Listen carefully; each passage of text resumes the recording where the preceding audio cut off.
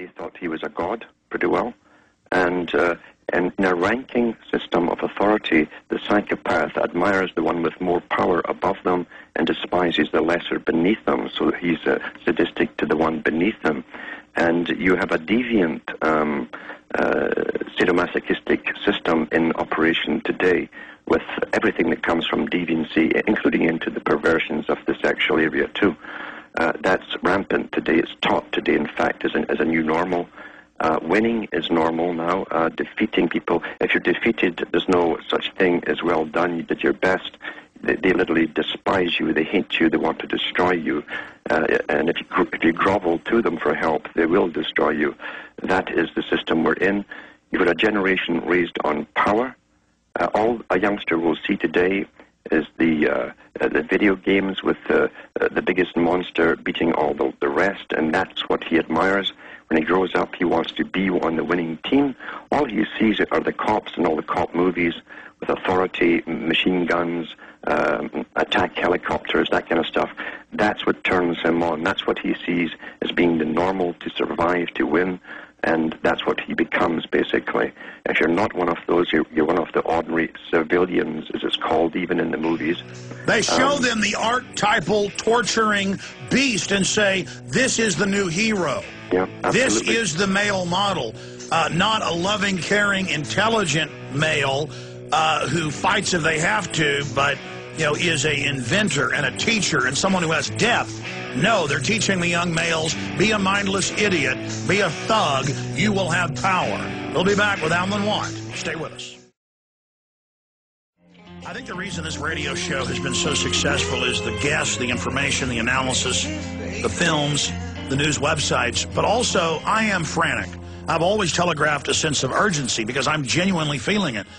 And when Alan Watt and many others I respect, of course I could feel it in my gut and see it intellectually as well, said the quickening is now here a few years ago. You're going to see an acceleration.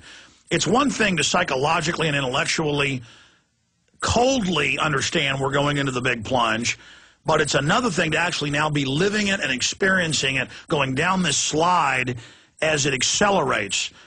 Alan Watt, getting more into the oil spill and what you believe is behind that, and now where all of this is going to go, what your intel is on Iran. They're openly saying they're going to attack it now, just brazenly hiding it in plain view. Go over that for us. Well, we know that the attack on Iran is a continuation of the same policy of the Project for New American Century. They listed the countries they wanted to attack when they were in collusion with Israel, starting with, they said Afghanistan for the States, then Iraq, and followed by Iran, and then Syria. They have never veered off this agenda. And the Israeli papers have actually printed this many times over, the same sequence. So that's an ongoing policy regardless of the changes of House. And as Jefferson said, when you see the same policies going through, even though the House of Congress has changed with a new party, he said, then know then that you're under tyranny. Well, we've been seeing the same policies for many, many Houses changes, and the same policies go ahead regardless. Into the scientific socialism, as I said, where experts will guide our every move, everything that we do, even if we're born. And that's what it's all about. The Gulf idea, they need a catastrophe. They needed a catastrophe, same as the 9/11, the New American Century said, we need something on the scale of Pearl Harbor to motivate the American public behind a war. And bang, down go the towers, and we're off to war. They needed something because the people were not falling for the global warming scam. There was too much exposed about their fake statistics and so on.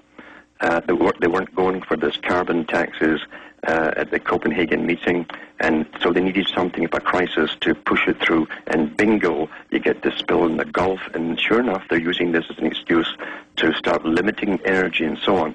They've just put £300 extra taxes on every air flight going out of Britain. to make up supposedly for the coming energy shortages as they see it. This is all part of the same thing. Yeah, how does a tax make up for that? I mean, how does a tax make up? And of course, that was part of the Copenhagen Treaty, is this new global authority with carbon taxes on flights. And Obama is saying we've got to pass the carbon bill. You know, this tax will fix it. And then all the evidence is they've been blocking the relief. The people on the well were given orders by BP that they said would cause this spill to happen. I mean, this is more and more they're doing everything in plain view. Why do you think we've had them come out and admit that the CIA is putting out fake bin Laden videos in the Washington Post, in the Spy Talk column, which is an official CIA, I mean, Washington Post is admittedly CIA run, and that's the spy column, you know, about spooks every week. They admitted that there. They come right out on Fox and admit, yes, we grow the opium. Why, Alan, when we come back, are they just suddenly admitting everything? I mean, it's just incredible. Alan Watt, whole next hour with us, final hour, and your phone calls. Dan, Al, Aaron, Monica, JD. About 15 minutes to the next hour, we'll start taking your phone calls. I talked to Jack McClam, Officer Jack McClam, just over the phone last segment, last break. He said he confirmed with his sources the BLM bombing the oil rig. Iran attack moves forward. Iran permitted the U.S. and Israel to score a propaganda victory Monday when it refused to allow two International Atomic Energy Agency inspectors entry into the country for an inspection of its nuclear program. And it's now being used by the former head of Mossad to call for a preemptive strike with nukes on Iran. That's what the rest of the Israeli government's calling for, and a U.S./Israeli fleet is now off the coast of Iran. And Israeli papers are saying that they're preparing to start boarding Iranian ships and stopping goods going into the country, which is an act of war. So this could flare up today, a week from now, or a year from now, but it's definitely on the front burner, and this is so serious. But going back to Alan Watt, we'll talk more about that throughout the hour. Researcher, author Alan Watt. Alan, I was asking you the question of why are they so out in the open now? I mean, they've really shifted from admitting things more and more a few years ago, but spinning it to just, yeah, the CIA fakes fake bin Laden videos in the Washington Post. Yeah, the government's growing the opium and shipping it in. What's the big deal? I mean, what is that tactic, Alan Watt? Part of it is a tactic of the creation of apathy within the general populace. When you're changing or shifting gears from one system to another, and you're destroying all the old, and you're increasing prices, you've got massive unemployment rates, all of that kind of stuff, you give them a kind of schizoid society, again, through all media, where on the one hand you turn on the television and things seem quite normal, there's your favorite old shows and everything's okay, and then you hear your schizophrenic news mixed with Hollywood and so on. So all the horror that you're seeing as the drones hit the wrong villages in Pakistan, kill people, is mixed up with the latest boob job in some Hollywood bimbo. Everything becomes surrealistic, and at the same time they hammer you with a new system, the ideas that subconsciously penetrate you, that you're going into or you are into a new system and there's nothing you can do about it. It's a creation of apathy mixed up with surrealism. It's a scientific technique, actually, intense, very advanced psychological warfare on a grand scale. And it's done through repetition. We've been going through it for quite a few years. It's learned helplessness. It's confusing people. Never in an old tribal situation 5,000 years ago would you see happy bimbos cut into children dying. And so it's not normal. And so they're literally searing our neurons and programming us where we're a bunch of gibbering idiots and just can't even respond to real human activity as they reduce the language down where it's impossible now. I mean, I see people at grocery stores and the mall and the street, even well-to-do people who literally cannot hold a conversation. I mean, they have been turned into suboid slaves. They have. It's linguistic minimalism, so you cannot express ideas of even frustration, never mind, let's get ready for revolution. And Orwell went through that whole technique very, very well indeed. You cannot express a thought to another person or a coherent idea or a plan, and therefore nothing can come against those who are ruling you. It's very advanced psychological warfare, but Bertrand Russell and others said we have to create apathy amongst the public during this phase. That's what you've got to an extent as a form of apathy. It makes people feel powerless. What can you do is the only thing that they can possibly say. What can you do? Oh, well. And everyone, again, is tied into a system as we're trained to, like little animals, to work for this thing called money that keeps becoming more diluted like water.